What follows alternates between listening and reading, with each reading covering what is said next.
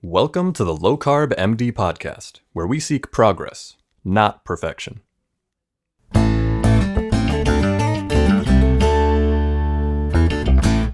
Hello and welcome back to the Low Carb MD podcast. I'm Brian Lenzkes, and my compadre Tro was tied up today, so he couldn't make it. So I get Dr. Mason all to myself. Paul Mason, welcome so much. It's so great to have you. Gosh, I'm just been blown away by everything you're talking about online with our friend Ivor Cummins and everything else you're doing, your YouTube video you just released. So tell everyone about what you're coming up with all COVID and metabolic health and all that kind of stuff. Well, Brian, it's great to see your smiling face. So basically, I've just been looking at the risk factors. I mean, we all know that, this is a highly contagious virus and, it's not always going to be possible to stop yourself from getting it.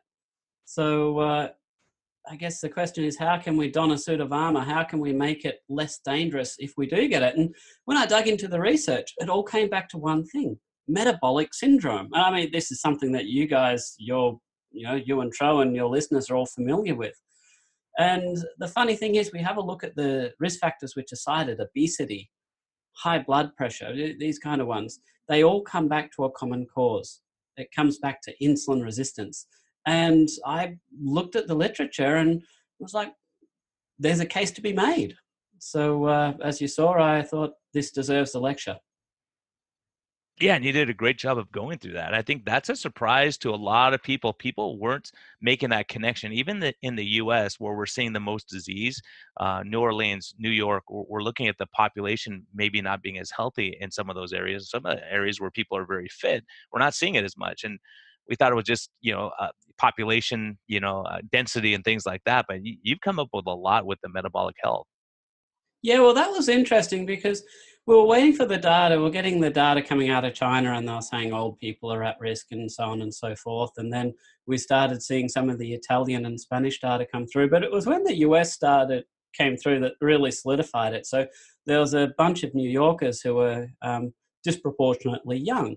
And then I've sort of been following it fairly closely. And then we saw the New Orleans data, and which is obviously a population which in some quarters has worse metabolic health on average than New York. And we started seeing figures that were correlating and associating well with the metabolic ill health.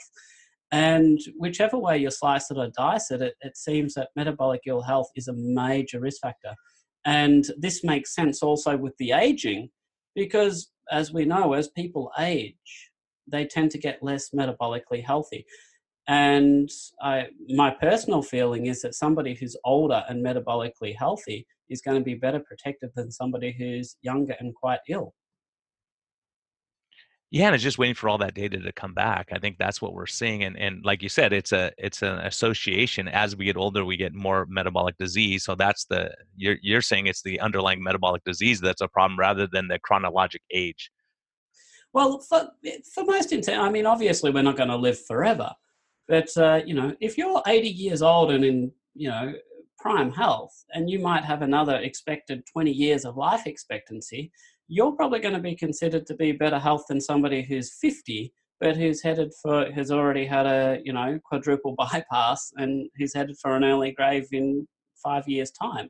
You'd rather be the person with the 20-year expected lifespan who, while they're older, is going to be a heck of a lot healthier.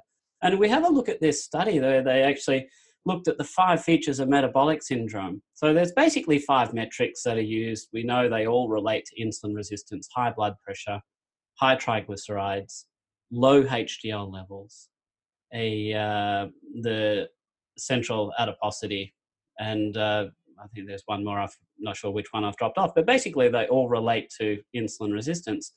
And they did a study on the American population only looking at adults, and they found that on average, only 12% of US adults were healthy across all 5 metrics. And when you went to the oldest group, those over, 60, 65 years old, it was only 2%.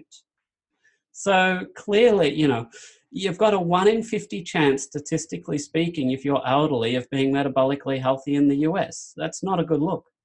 Yeah, that's pretty damning when you look at it and you start realizing, oh, that because one of the things a lot of people are talking about is herd immunity. And when you say, well, your herd is sick, then we're all at some increased risk, right? There's no really safe. You got 12% of the people who look like they're safe right now. I mean, that's kind of a scary thought, isn't it? Well, the problem is, I mean, if you're saying, well, let's get herd immunity, and probably, so the idea of herd immunity is pretty obvious. It just means that you can own, you can only spread the virus if there's vulnerable people around you. And if people have already had it and they're immune, then there's less people that you can spread it to. So if what we call the R naught value, if people are spreading the virus to, on average, more than one person, then the number of people with that infection will escalate. If they're spreading it to on average less than one person, the numbers will decrease. And the idea of herd immunity might be that I've got 5 people around me, but if 4 of those are immune because they've already had it, then brilliant. Then hopefully I'll spread it to less than one on average and it will die out. But the problem is, to get herd immunity, we have to have about 70% of people infected. And the question is there 70% of the population who could relatively be safely infected? And I don't know the answer to that. There's certainly some healthier people who could, with pretty good odds, get infected and likely not end up in hospital or in ICU. But the trouble is, there's enough sick people that, if you pursue a strategy of herd immunity in a very unhealthy population, so you could probably take different state populations in the US, and the strategy of chasing herd immunity is likely to be much safer and much more effective in a younger, healthier population. Whereas if you were to do that in somewhere like New Orleans, you might be asking for trouble. Yeah, absolutely true. And I think that we're going to see regional differences. We already do. And one of the questions raised, and you may have an answer for this, is why California got largely spared. Obviously, we've had deaths, but not to the extent that they've had in New York. There are some people who believe, and I think I'm in that crowd for some part, is that we did have some early exposures in San Francisco, LA, San Diego, because a lot of the people who might have been infected were visiting. So there were some people that were pretty darn sick that we saw back in December and January that we said, it's a bug. It takes 6 or 8 weeks to get better. You're going to be better. They were testing negative for the flu, but they had 104 fevers and all the symptoms that we're seeing of COVID. And it's possible that there are more than one strain going around, where one more virulent strain is hitting the East Coast more so than the West Coast. I don't know what's your feeling on that, because I don't think we're much metabolically healthier necessarily in California than New York. I haven't followed the California situation well, but I would wonder whether there might even be other factors. I mean, obviously, population density of New York is pretty high, so that's going to increase the risk of rapid spread. But what about something like sunlight? Yeah, absolutely. Yeah, that's absolutely a factor. And everybody talks about this vitamin D business, and I think that they might be getting off at the wrong bus stop with that one. And I wonder whether it could be something called nitric oxide. So when you get exposed to the sun, you get your body produces vitamin D from cholesterol, which everybody knows. But most people don't realize the body actually generates from ultraviolet A radiation. It generates nitric oxide, and nitric oxide is an insulin sensitizer. If we actually have a look at people across summer and winter on a population basis, we see their average blood sugar levels, and we can see this very reliable data in HbA1c actually drops in summer. And we've got very good mechanistic evidence of understanding how this nitric oxide, which is produced on exposure to the sun, is actually beneficial. And if we have a look at population data, sun exposure is actually very, very protective. I'll give you an example. So in one of the Scandinavian countries, they did they looked at people who had skin cancer, and they actually found that for people who had non-melanomatous skin cancer, so your basal cell carcinoma and your squamous cell carcinomas, on average across these large studies, they lived for 10 years longer. Now, that's not to suggest that the skin cancers make you live longer, but it is to suggest that there may be something about the sun exposure which is associated with those skin cancers that may be making you live longer. And everybody gets hung up on the vitamin D. And certainly if we have a look at the data on giving people vitamin D, we know people who have the highest natural vitamin D levels, they do live longer. And when I say natural vitamin D, that's because they're getting it from the sun.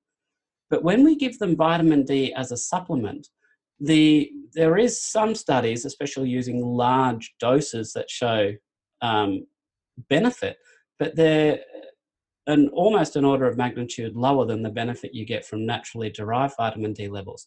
And that's suggesting that the vitamin D level is a surrogate marker or a correlational marker for nitric oxide production. And they've done some really nice studies where they put people under UVA lamps to boost the nitric oxide, and then you can get an immediate drop in their blood pressure. And they put people in front of in this particular study, they were using infrared lamps as a control. And there was no drop. So it wasn't the heat, it wasn't the infrared, it wasn't this other thing. It was something specific to the ultraviolet A radiation that was giving it. So perhaps in the Californian population, they're getting outside a bit more. There's a bit more nitric oxide getting around. I'm not sure, but we certainly need to study this. And if we have a look at how we used to treat tuberculosis, I mean, there's basically this combination, rifampicin, isoniazid, ethambutol, and so on and so forth, that, we have antibiotic cocktails that we use now to treat tuberculosis. Well, what did we used to do to treat tuberculosis before antibiotics? It was sun therapy. Yeah, they put them in sun therapy out in the middle of the desert here. Yeah. Heliotherapy. So you've got pictures of literally acres and acres of open air schoolyards with children sitting out there schooling in their underwear. I mean, some of these, you go to some of the stuff in Switzerland, it's absolutely fantastic. And ththese were known to be so damn effective. They continued to be in operation even through the course of the world wars.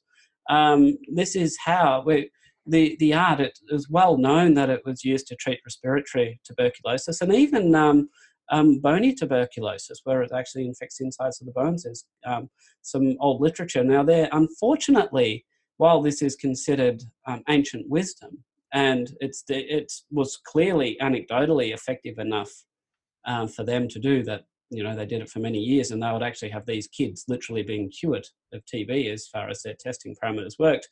We probably don't have the data done in terms of the randomized blinded controlled trials today, where we can actually point down and calculate p-values and things like that. That would give us a high degree of confidence. But I certainly think we can learn a lot from the history of this. And I would probably say sunshine is one of those things, especially if you're in early or later in the day when you're not going to get sunburnt.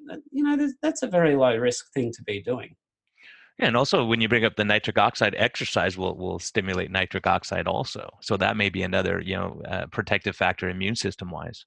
Well, athletes have known about this for ages. I mean, you go to YouTube. I mean, we've got some Australian athletes at the pointy end in our national championships, and I won't name names or anything, but you can go to YouTube clips and you can sort of see some of them sprinting around the track, and you can see their running bib jogging up and down, and when it's on the downward thing, you can see these little patches on their chest, and this is totally allowed underwater, I will say, and they've got GTN patches on. And athletes will actually also take something called beetroot juice, because beetroot is the richest known source of nitrate. You know that thing that everybody's afraid of in bacon, nitrate? Well, it's actually more in celery and more in beetroot juice than there's in hot dogs and bacon. But so athletes will actually, there's these commercial product called of beetroot shots, where you actually absorb all the nitrate. It goes into your saliva, and then the bacteria in your mouth will actually, they're called nitrite producing bacteria. They'll convert some of that nitrate to nitrite. So you basically get this effect of nitric oxide. And as you said, it helps the blood vessels relax. It actually increases the blood flow to the muscles and increases the efficiency of exercise. But unfortunately, this is very hodgepodge. You could just take something, if you used a mouthwash and you just, knock out all the bacteria in your mouth, then that, basically stuffs up this conversion. So for my money, it's far better and far safer to just expose yourself to sun safely. And I would actually add a word of caution, though, because, and without risk of getting a bit too technical here, the two main types of ultraviolet radiation that will penetrate the atmosphere are UVA and UVB, and they've got different wavelengths. And the UVB, while it's the one that causes the vitamin D, it is also shorter wavelength to get absorbed and to cause DNA damage and to cause sunburn. But because it's shorter wavelength, it gets filtered out by the atmosphere much more than UVA. So when the sun's lower in the sky, effectively, these sun rays have to pass through a greater mass of atmosphere before they hit you. So the proportion of UVB that's going to cause sunburn is very much less when you're casting a long shadow. And as a rough rule of thumb, I tell a lot of my patients, have a look at your shadow. If your shadow's at least as tall as you are, that's got what we call a favorable UVB index. And it means that you're probably going to be able to be out there for half an hour or more without actually getting sunburnt. But if you're casting a small shadow where it's overhead, then these UVB rays are able to penetrate. And sure, you'll get the vitamin D, but you're also going to get sunburnt. And these are the ones that are more strongly correlated with the skin cancers. And some people might actually have pass a casting eye over the literature and say, oh, but the UVA is the one that causes aging of the skin. Well, this is just a horrible misinterpretation of the science. So we know one of the effects of sun exposure is you get a tan, right? The skin goes darker. So a lot of researchers, they needed a marker, an objective marker that they could actually say, well, is the skin being damaged or not? So they settled on skin pigmentation. And because UVA, because it penetrates the skin deeper, because it's got these longer wavelengths, it actually can stimulate these melanocytes to produce melanin and actually stimulate skin pigmentation more. So it is actually the UVA that is more likely to give you a tan. You know how sometimes you get sunburned, peels off, and your skin's the same color. Whereas sometimes you get exposed to the sun and you don't burn and you just end up with a tan. Well, it's actually the UVA that's actually more likely to be causing the tan. And a lot of these researchers have confused a tan with skin damage. Now, it's possible that if you also got exposed to UVB at the same time and you had DNA damage and burn, and so, that clearly is skin damage. But in isolation, UVA doesn't cause anywhere near as much DNA damage, and you end up with a nice color. Well, heck, is there a way to filter out more of the damaging UVBs and keep the UVAs? Well, that's the time of day. The earlier, the longer the shadow you're casting. Well, the other thing is, it's actually very, very weak. The UVB doesn't really penetrate through glass effectively, so it gets filtered out very easily. So, if you're sitting in the car and having the sun come through the windscreen and landing on your hands, you probably don't need to be putting sunscreen on your hands, because that's going to be, even if you can feel the warmth of the sun, you won't get burnt through there. Your arm that's hanging out of the open window, then sure, that could get burnt, but not from the sun rays that are actually passing through glass. Oh, well, heck, man, we're learning about suntans, exercise. What else do you got for us, Doc? Well, that was a bit of a tangent, wasn't it? We do that on this show. That's perfect. That's how we do it. That's how we roll. Well, let's come back to this whole metabolic association, so of insulin resistance and the immune system. So we all know that sugar can damage the immune system. We have this thing called glycation where the sugar molecules will attach to a protein and basically defunction the protein. And we can have sugar that will attach to natural killer cells. We can have it attached to T cells. All these essential components of the immune system that will help us fight an infection like a coronavirus. If we have sugar damage, they will be defunctioned. But here's the thing about metabolic disease. It's on a spectrum. And long before your blood sugar levels go up through the roof, you'll have something called insulin resistance, where your insulin's not working so well, so your body needs to make more insulin. So they did this really nice study in Nature. It was published last year, where they got a bunch of people who were insulin resistant, but they had normal blood sugar levels. And then they compared them to a healthy population. They followed these guys for a long time, and they would measure, I think it was something like 41 different parameters in their blood, different growth factors and different cytokines. And they followed them for long enough that these guys had a bunch of upper respiratory tract infections, a common cold. They're basically a viral infection in their respiratory tract, which is how coronavirus gets you. And then they looked at growth factors that were particular to the immune response. So we know that there's certain things in our cell-to-cell communication that are actually quite necessary for the immune system to function. So we have these things called interferons, and they're signaling proteins And if you get your cells get infected by a virus, it has to send out these signals to try and rally the troops. We have Th1 pathways, which generate responses against viruses. We have something called interleukin 12, which activates our natural killer cells, which is one of our first line defenses against viruses. We have a lot of these growth factors. And what they actually found is that in the subjects who were insulin resistant, when they got a cold or a viral infection, these pathways were significantly inhibited. So much so that the authors actually concluded that basically the state of insulin resistance is akin to an immune deficient state. And then the story gets even trickier, or a bit more interesting perhaps, because you may have heard about something called the cytokine storm, which is where we have uncontrolled inflammation and uncontrolled release of these cell-to-cell molecules called cytokines. They're signaling molecules. And these are associated with inflammation to such an extent that it can be fatal. And this is how a lot of people with coronavirus are actually passing away. And when they actually looked at this in this study, they actually looked at your total cytokine response. And they found between days 1 and 6, the overall cytokine response on viral infection between healthy people and insulin-resistant people was pretty much identical. But then what happens after a few days? You're meant to get better from the virus, right? They found that, in the second week between days 7 to 14, the insulin-resistant folks had a significantly higher cytokine response. And then even in what we call the convalescent or the recovery phase, up to 5 weeks afterwards, these insulin-resistant folks still had a significant cytokine response that was persistent. It was basically disappeared in the healthy folks. So we have this elevated cytokine response and this persistent cytokine response in insulin-resistant individuals. And my personal feeling is that this just indicates an increased risk of cytokine storm. And given that this is how people, they have this thing, acute respiratory distress syndrome combined with a cytokine storm, that's how people die. For me, I don't want to be insulin resistant. And people have to understand you don't have to be diabetic to have this risk. As this Nature article showed, insulin resistance in and of itself is enough.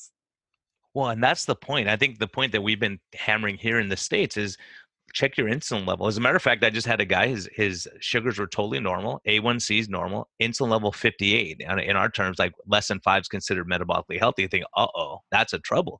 So this guy's at major metabolic risk. So you start seeing that and you say, well, when they say these guys are young and healthy that died, they could be metabolically sick, but look thin on the outside. So they look thin and they look healthy. So they say they're healthy people without really knowing their insulin level, what their baseline cholesterol and all that was. Yeah, the tofies, for sure. And this is the problem, because you can be overweight and metabolically healthy, and you can be skinny and metabolically unhealthy. So certainly, if you are overweight, you're much more likely to be insulin resistant. But there's not a perfect one-to-one correlation there. And I think we see this in some people. If I actually do a DEXA scan, and I've chatted to you about this before, we can actually see when people lose that first 10 kilograms or 20 pounds of weight, the fat that disappears first is the fat in the abdomen, the fat around the liver, the visceral fat, which is the one that's associated with the insulin resistance.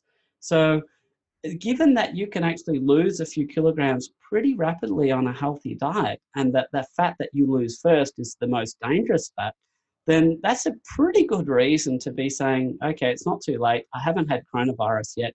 You know what? I'm just going to try and protect myself from the effects. Just in case I do get the infection, I want to try and be a bit more resilient to it. Let's lose some weight.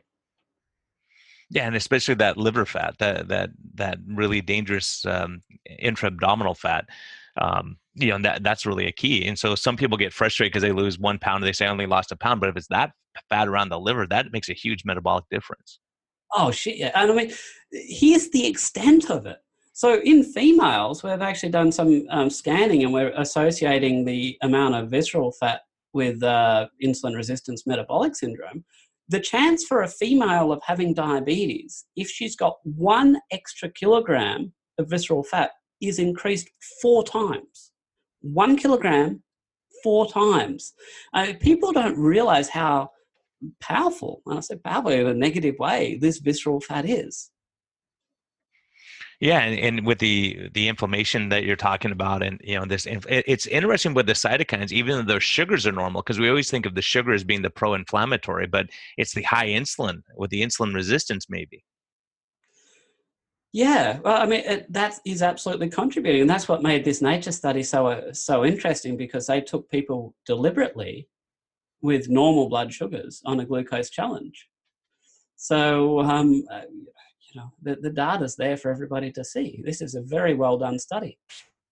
Yeah, and it fits in what we're seeing clinically now. Exactly what we're seeing with COVID. It would make sense. And then the other point that you raised with Ivor, and I was intrigued by this discussion, was the LDL, the precipitous LDL drop with the COVID infection. Yeah, so I mean that's obviously correlational. But what we do see is we see that when people who are hospitalized with coronavirus, they're the ones who we can study and do blood tests on every day, we see a daily reduction in their total cholesterol, their HDL and their LDL cholesterol levels, and then followed by a gradual increase when they start to recover.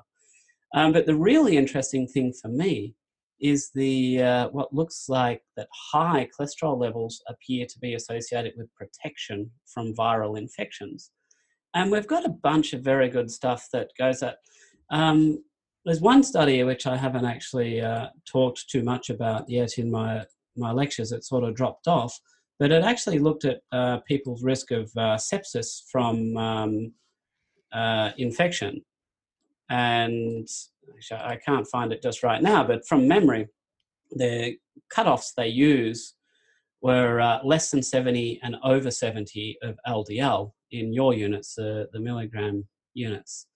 And they showed the chance of sepsis and severe complications from pneumonia type symptoms was increased by 5 times in patients with LDLs less than 70. And that's a huge risk. We've got data specifically on the elderly population saying that the chance of dying from an infectious cause is much, much higher if you have low cholesterol levels. And this rule also applies for all facets of cholesterol. So we break it into, the 3 major components that people have heard of. We call total cholesterol, which is basically a reflection of your HDL cholesterol and your LDL cholesterol added together. And it doesn't matter whichever way we break it up. Total cholesterol, HDL in isolation, LDL in isolation, higher levels appear to be protective from infection. And this should put a lot of people at ease if they say, well, what happens if I go on a ketogenic or a low-carb diet and I have more fat and my cholesterol level goes up? And it's like, well, if it's your healthy cholesterol that's going up, and we mean that cholesterol that's not damaged by sugar or damaged by oxidative stress, if it's a healthy cholesterol rise, your LDL can go up through your eyeballs. I could care less. It's probably conferring protection.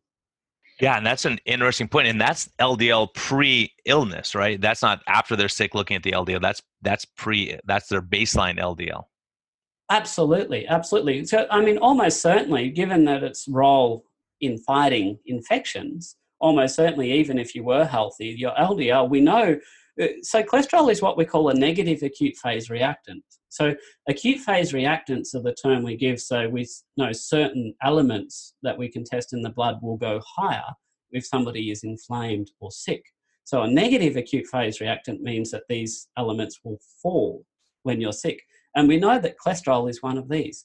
Cholesterol, so this is not a unique finding. This finding that cholesterol drops with infection has been literally known for over 100 years.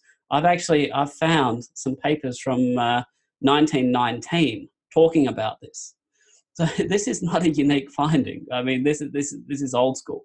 We know that cholesterol is involved in the immune response. We know it falls when you get an infection, and we know that the severity of fall is correlated very well with the severity of infection.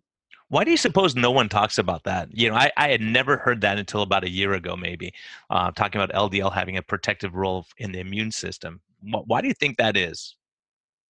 Look, I'm not sure. I mean, I think I can understand why people don't talk about the drop with infection, because that's just correlation and doesn't infer causation. But there's really no excuse not to talk about the data that shows the pre-infection levels are actually very protective, that the baseline levels are protective.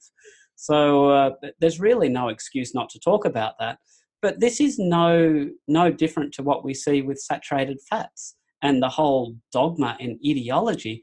So, I mean, there's been over 10 systematic reviews done on saturated fat and polyunsaturated fats now, and on balance, they all find in favour that high saturated fat intake leads to longer lifespan and leads to better health. And in the pool of evidence that we use to formulate these opinions, we've got 3 very large, long-term, properly done randomized controlled trials. And I think the reason that nobody talks about these is because the investigators deliberately obscured their findings. And so the Sydney Diet Heart study, which was done in the 1970s, the original data that actually demonstrated worse outcomes in people on polyunsaturated oils was not published.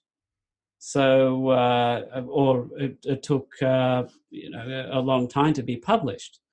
So, if I can just find them quickly. So we've got 3 of them. So basically, the Sydney Diet Heart study was run between 1966 and 1973, and they had guys who had already had a heart attack. And the results weren't actually originally published, and they weren't published until 2013 after somebody had discovered and dragged them out of a basement, like quite literally. Then we have the Minnesota study, which had over 9,000. The same thing, isn't it? Wow. 9,000 participants. When this Minnesota study was finished, it took 16 years to publish the results. So, and then the results weren't even completely published. There was some data that was still sort of left out. And when they asked the lead author of the study, who's now passed away, why they didn't publish at the time, in his own words, he says, well, the results were disappointing. How do you interpret that? They didn't get what we wanted. And Ansel Keys, he was a co-investigator on this study. So did that have anything to do with it? Possibly. Yeah, it's amazing, isn't it? It's amazing, how they buried the data. And I think it's the same study that showed that the margarine was lowering the LDL, but people were having more events. That's exactly the one. Yeah. And again, those findings, they weren't published until 2016. So remember, this study started in 1968. The data collection, everything was done and dusted by 1973. They could have published in 1973. It was only published after some fantastic detective work. And it didn't, and that was by a guy called Christopher Ramsden. He was the same guy who actually published the Sydney Diet Heart study in 2013 as well. So without him, this proof would have been hidden forever from the scientific discourse. And even in our modern era, we're not blocked from this. So the Women's Health Initiative study, $700 million US, it actually found that replacing saturated fat with polyunsaturated fat increase your chance of having a heart attack if you're a female with pre-existing heart disease. That's increased, right? 26%. So, but the results were actually deliberately, and I say deliberately because I don't believe that for $700 million, you're not getting very good editorial control. I think you've got some good editors. Well, they might have spent all their money on something else and then... I'm pretty sure they had a few bucks there for a proofreader. Yeah, no kidding. You would have been able to say, oh, you know what, guys? The only statistically significant finding of our study actually wasn't mentioned in the conclusion or the abstract or the results section. Do you think that might be a bit of an oversight? No, yeah, to be fair, they might not have had money for a proofreader. Who knows? But anyway, the evidence for this finding, the only statistically significant finding, which basically means the only finding in the whole study, was published in obscure text in one, simple sentence that most people would not know what it means when they read it, on page 661 of the journal. So when we ask, going back to your original question, why do people not talk about this whole thing about, association with cholesterol and all that? I think there's a degree of mischievous behavior from some people who have done research with a preconceived notion about what they wanted to find. And I think they've made attempts to make sure that any data to the contrary hasn't actually entered the public domain, or at least hasn't entered it in a meaningful way where it can contribute to the scientific discourse. And the unfortunate thing about that is that it's not just the public who are affected, you and I. So certainly my medical education was tainted. The nutritional element was certainly tainted with this level of deception. as I'm sure yours was. Yeah, and I think that's a hard thing. I think there's a party line. So if you step outside the party line, you either get blackballed or you get criticized heavily. It's a Oh, we tough saw it's a this tough happen road. with John Yudkin. With his book, he was of the Ansel Keys era, and he came out and said, you know what, guys, sugar's a problem. And Ansel Keys, obviously this egomaniacal individual who didn't have a leg to stand on scientifically, but he was very charismatic and very influential. And we basically saw Yudkin's career was demolished. And I don't believe he still has had recognition for some of his amazing insights and contributions to the science. And you look at that, we have people like Dr. Fetke, your countryman, and Yeah. Tim Noakes, and all these guys who went through that could have just backed down and just walked off into the sunset, but they didn't. They had the courage to fight it, and ultimately were vindicated. And I wonder how many people have actually, gone by the wayside because they just haven't wanted to fight the entrenched establishment and the bias and the consequences that come with that. Yeah, it's a hard thing because it's your reputation. We all had to step out. I mean, a guy like you steps out. When I first saw you, I think, wow, this guy knows his stuff. You come out like a young looking kid, athlete, and wow, the data you have is very impressive. So I think we have to really reassess what we're thinking, what we're seeing. Someone like Dr. Unwin, who practiced for 25 years and then reverses his thing, and Professor Noakes. And so I think there's a lot of people, they've sold their whole reputation on an idea. And when that idea doesn't pan out, they feel like their whole life has been wasted, rather than saying, well, let me reverse what I thought before. Maybe I have to change my opinion now. I mean, what David's done is just absolutely fantastic. I mean, I count him as a friend, and I spend time with him when I can. And I'm just in awe of his lack of ego and how humble he can be. So it's very hard for a lot of people to actually turn around and say, you know what, I was wrong. And then become a cheerleader for the other side. And I think this is something that the public doesn't get with Tim Noakes either. Essentially, for him to turn around, I mean, this guy is an A1 rated scientist, highest level in the world. He was incredibly well regarded. And effectively, it was his writing that got me into this, because I'm into sports. I'm a sports and exercise medicine physician, and he is the doyen of sports and exercise science.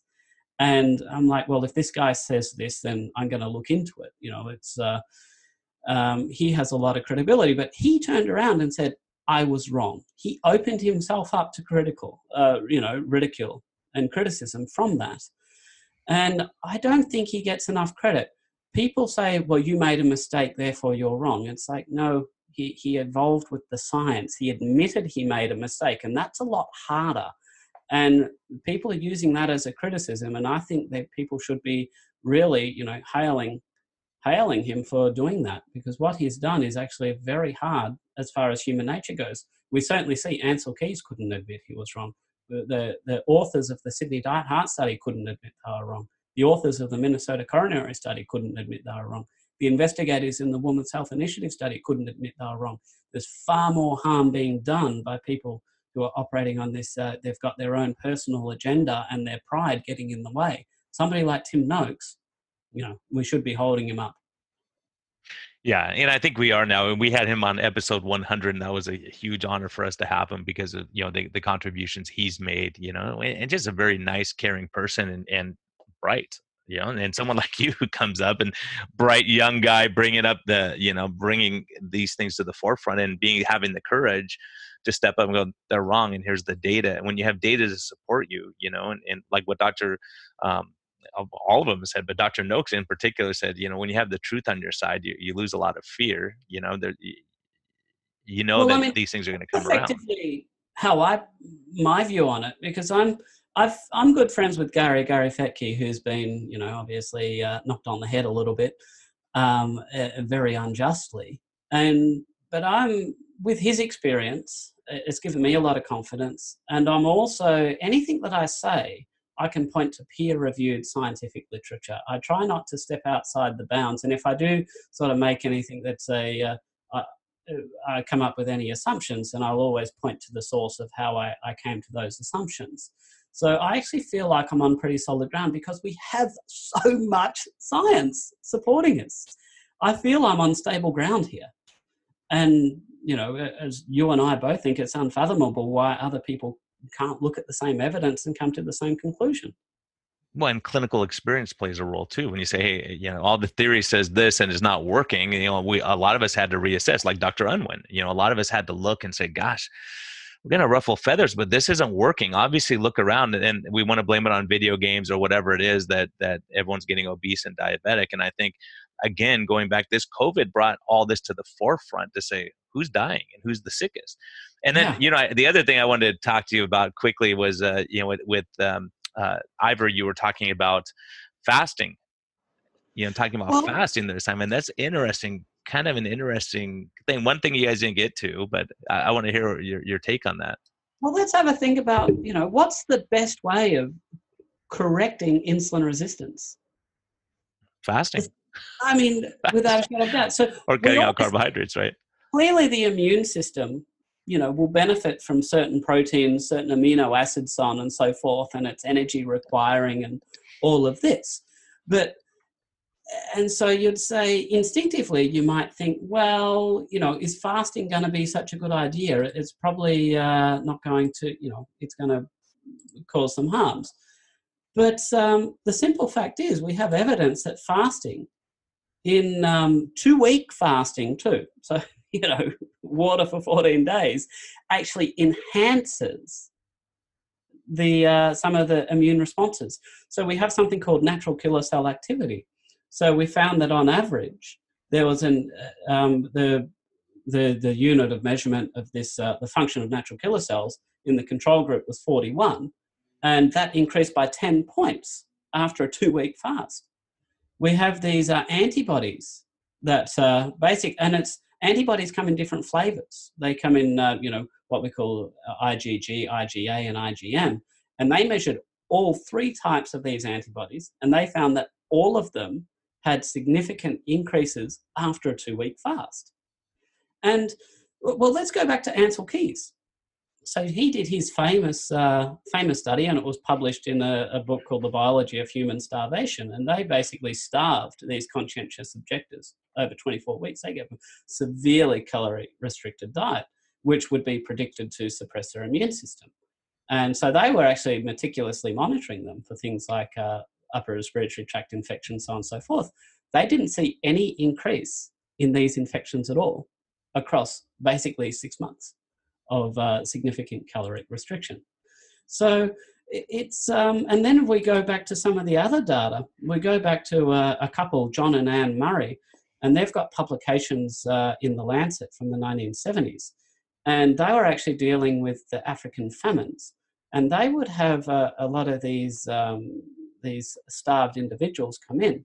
And they made the observation that a lot of them had latent infections, which is basically meaning an infection the immune system has got under control. It's not completely eradicated, but it's not causing any harm. It's being walled off by the immune system. And they observed that when they fed them grains, because they weren't giving them protein and fat and everything, the food shortage. So they fed them grains, high carbohydrate refeeding. These latent infections would frequently take off, that they would become out of control. And they actually they actually had a problem because they had starving people come in, they wanted to feed them, and they were seeing that these guys were having out of control infections if they were feeding them. So there's something about this carbohydrates that can potentially be deleterious for infection as well. And it could be that just that these grains were worsening the insulin resistance. And, we do have some studies in ICUs as well. So we know that if people are so sick that they can't eat normally, and this is a study they did on ventilated patients. So it wasn't tube ventilation, so they didn't have the tube down their throat. They just had like a mask on or given some oxygen. Then they actually looked at the data and they said, well, what happens if they can't eat normally? We can either not feed them for a couple of days, or we can give them artificial feeding, where we stick a tube through their nose or something like that and squirt some food into them. And they actually found that the guys who didn't eat actually did better than the guys who were artificially fed. Now, not all the data points in this direction. So there has been one study, when I say some, that one that showed that there may have, when they put females on a severely calorie restricted diet and they lost a bunch of weight, that their immune response seemed to be attenuated.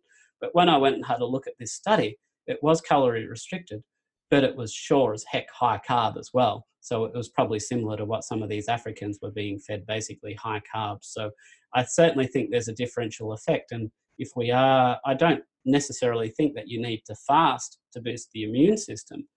But I certainly think if you're going to be eating, it's probably good to be eating things that isn't going to be causing a big insulin release and contributing to insulin resistance.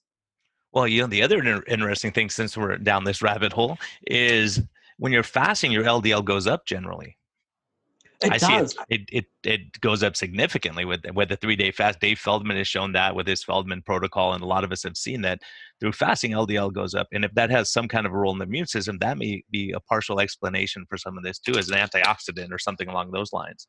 Oh yeah, and so we've got rat studies where they actually infect them with some pretty bad infections, and then they injected them with human LDL.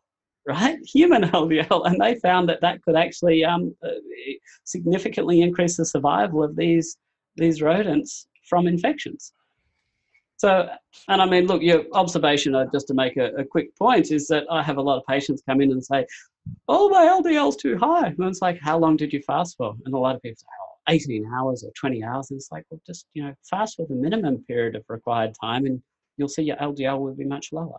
Yeah, and there's so much. We're learning so much along those lines. And I'll tell you the other observation that's interesting that we've noticed in the ICUs, and when people stop eating, sometimes they have this moment of clarity. They could be completely out of it. And it may be ketosis, maybe something else, but they'll wake up and say, hey, make sure you pay the bills, make sure this is taken care of. They have this moment of clarity, even right before they die. And Jason Fung and I have talked about that. And he says, Brian, it could be a last ditch effort to really boost the immune system and do whatever you can, because when you get really sick, you stop eating. That's your first. No one says, "Oh, I want pizza" when they're really sick. Those food cravings and all that goes away, and your natural tendency is not to eat. Yeah, and look, I still think though. I mean, if we have a look at the what we call the enteral feeds, where you basically get a goop of sugar and vegetable oil, they're the commercial formulas anyway, and feed it to people.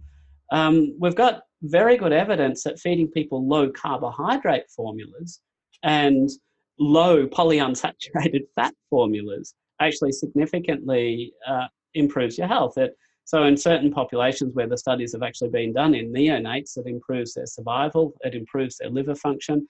There's a study that was done in 1989 that actually showed you could get people off a ventilator 62 hours earlier. I saw that study. Absolutely. Yeah, that's stunning. So the criteria. So basically, these subjects had to meet certain criteria before they could be taken off the ventilator. They had to have certain oxygen levels met and certain things like this. And even though they were coming off the ventilators earlier, these patients they had much less carbon dioxide levels, and there was a trend for less oxygen need before they were coming off the ventilators, just because they're on low carb formulas. So I certainly think that fasting is, maybe a way of getting a kick in the immune system, but probably only if you're insulin resistant. I would still probably think, I mean, the immune system is very energy demanding, and it does benefit. We've got very good evidence that particular amino acids will support the function of the immune system. So my absolute recommendation would be that, if you were going to, I'd probably keep eating when you're sick. And when you're febrile, your basal metabolic rate goes up through the roof. You need energy, but just make sure it's not something that's going to be damaging you. It's not a carbohydrate-rich diet that's going to be spiking your blood sugars. It's going to be causing massive insulin releases. It's going to be worsening insulin resistance. You don't have these oxidizable oils, vegetable and seed oils in there that's going to be damaging the liver and contributing to the insulin resistance. Just eat healthy. Well, and that may be a big change coming. Don't you see that as a change coming with the tube feeds and that they're going to start using healthier fats in that? Well, they already changing are. From the seed oils, yeah. But they're going to a halfway house. So, and when I say a halfway house, they're going away from the polyunsaturated oils, which have got multiple bonds that are prone to oxidation, to monounsaturated oils, which have got a single bond prone to oxidation. So clearly, a single bond prone to oxidation is better than multiple bonds. But why not just go to a saturated fat which doesn't have any of these bonds prone to oxidation? Because it's hard being a salesman to say, okay, we're going to give you a saturated fat in your veins. Right? I mean, that's what everyone's been fearful of for 50 years. Olive oil has got this mythical myth about it that it's particularly healthy. And there's no doubt that it's healthier because it's less oxidation prone than these things with double bonds on their carbon chains. But I think it is, we can't pretend for a second that the olive oil we're ingesting isn't contributing to oxidation stress. And we know, so when our fats get absorbed, they get absorbed into things called chylomicrons. We can actually measure oxidation in chylomicrons. And the more oils you have in a meal, the more oxidation we measure. And we can also see that these oxidation products get delivered to the liver where they actually do damage. We've got electron microscopy in animal studies where we can actually literally see the oxidizing of the liver and the fatty liver that results from ingesting oxidized fats. And we know this it's not a matter of will your liver be damaged if you have a standard feed with oxidized oils in hospital, these enteral feeds? The question is how badly your liver will be damaged and how quickly will it be damaged?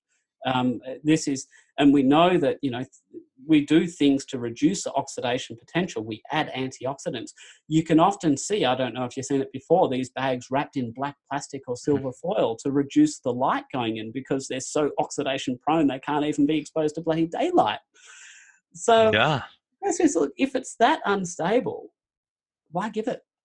Well, and then you look at from that same standpoint, someone who has an acute stroke with inflammation of the brain, right? And they're giving them IV sugar to increase the inflammation. It's just, it's bizarre. I mean, as you know, there's been a lot of debate for a long time over whether your sugar levels should be kept high or kept low after a stroke. But my perspective on it is fluctuations, whatever you do, it's the fluctuations which are causing the damage. And I've seen cases where people on feeds have actually stopped having their blood sugar levels tested because it was too anxiety provoking, because it was impossible to keep the sugar levels stable. What kind of a response is that? We're worried about your mental health. Yeah, your blood sugars, they're sort of like 15, 16, 18. We're just going to stop testing. Yeah. Seriously. Stop looking. Yeah, stop looking because you stress me out. Well, man, so what is your formula right now for people listening that are worried about COVID or being infected? What do you say? Okay, here's the things you have control of that you can do to minimize your risk right now. Exercise. Yeah, I mean, this is a no-brainer. We haven't talked about that at all today, but it absolutely has to be any conversation we have about insulin resistance, insulin sensitivity. You have to do exercise, and it can't be this kind of, weak-assed, I'm just going for a stroll around the block. You have to, obviously, and a caveat, if you're unhealthy, be cleared by a doctor first. And I'm not your doctor. Yeah, no medical advice here. Yep, that's our caveat for the day. But exercise, and it has to have a degree of intensity. And this whole business of the intense exercise suppresses the immune system and all that. Sure, don't go and run a marathon, but don't be afraid to get a sweat either. And don't neglect resistance exercise. Get some muscle, because the muscle tissue has actually what we call a GLUT4 transporter that actually, when you contract a muscle, that GLUT4 transporter that takes sugar out of your circulation is active even without insulin. It is insulin independent. So it doesn't matter how insulin resistant you are, contracting your muscles against resistance is going to be a damn good thing. And then we have sun exposure, safe sun exposure. That means you're not getting sunburn. That means you're having a heavy UVA dose and you're making sure that you restrict the UVB dose. You'll get enough UVB anyway. Don't worry about that. So, I mean, basically, if you get your vitamin D level up to over 30 or more, then that's probably okay. And the reason that higher levels of vitamin D are then being associated with better health is likely due to the association with nitric oxide. And then diet. Don't have any liquid fats. That includes olive oil because it's prone to oxidation. Your fat should be solid at room temperature. If it's solid at room temperature, the reason it's solid is because it lacks these double bonds that are prone to oxidation. So the liquidity of a fat is pretty well proportional to the level, how much it's prone to oxidation.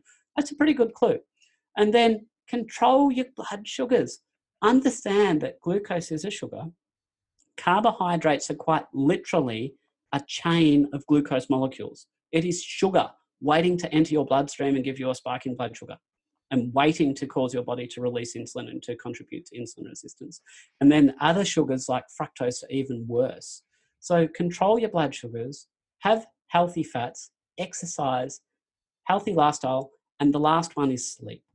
We can, this is too easy to pass over. So, for so long, people have gone to their doctors. I'm tired, doctor. Are you sleeping well? Oh, you should sleep more. But it's really just dealt with on the periphery, and it's not given the respect it really needs. They did a study. So they got this virus and they squirted it up people's nose, right? And they had people who were having less than 7 hours sleep a night, which a lot of people do, and people who had more than 8 hours sleep a night. So the difference between 7 and 8 hours sleep, not a great deal, right? And they found that the people who were less than 7 hours sleep a night were 3 times more likely to develop a symptomatic infection. 3 times. This is absolutely huge. And we also know that sleep deprivation is associated with insulin resistance. It all comes back to the same pathway. So you would have heard of the dawn phenomenon.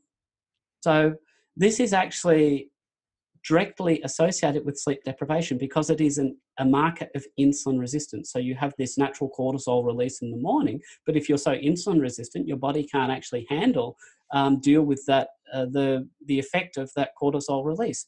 And we see that when people become sleep deprived, their waking blood glucose levels are much, much higher. When they get enough sleep, we actually see a big drop. So please do not underestimate sleep. It improves insulin sensitivity, and it absolutely improves your resilience to viral infection. They're the big ones. Yeah, and the only one I would add is stress, because stress affects sleep and sleep affects stress levels and all that, and that's bumping cortisol and insulin resistance and all that. Man, that is awesome. Anyone listening, that is the key. Take that home. Obviously social distancing and staying away from sick people and all that kind of stuff. But, these are things that you can do instead of sitting at home and eating cookies all day to calm your nerves. Is saying, hey, let me get on workout. Let me do something constructive. Let me calm my nerves somehow. Let me help someone else in the community and, do their shopping for them or whatever you have to do. These are all very, very positive things. And this is how we survive these kind of things, because this isn't the last time this is happening. So we have to prepare. Everyone's looking for an immunization. That's not going to happen in a month. Trust me on that. Our immunizations, I think the shortest one we have so far is 4 years, right? So they're saying, well, 18 months. Yeah, wishful thinking. But, all these things are what you have in your wheelhouse to do. So, Doc, thank you. Any other parting words of wisdom? I really enjoyed this hour. I've learned a lot, really, just hearing all the studies that you have and all that. I want to write down notes and look all this stuff up because it's remarkable. Obviously you're doing your homework and you're kind of a geek and spend a lot of time looking at all the studies, but it's important. Is knowing the research and knowing the data is really critical. So having guys like you out there on the front lines is really helping patients. And I know you're having a lot of clinical success. I hear your stories of what you're doing, and very remarkable. Very remarkable. We need you to move to San Diego. Well, we were planning. There was a conference scheduled where I was actually hoping to, chew the fat with you there and catch up over a few meals. But it remains to be seen whether that's yeah, we'll see, man. We'll see. We'll have to play it by ear. But having a bunch of metabolically healthy people together is a pretty good deal if we're trying to fight this thing together. But hopefully it's all done. Hopefully this is all done by August, that we can kind of move around a little bit. So I bet they're probably going to delay it till before the next flu season, which is short. And it makes sense. I always think, why do we have big football games and conferences and all this stuff during the flu season every year? Maybe we learned something out of this deal. Say, let's do it in the middle of the summer.